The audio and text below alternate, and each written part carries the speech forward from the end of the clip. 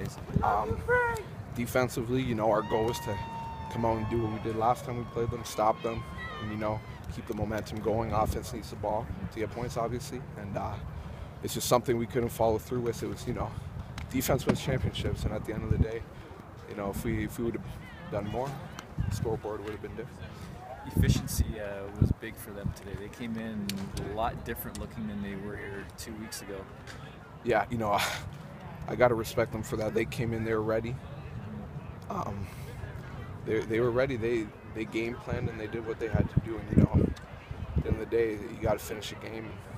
They did better than us at finishing the game.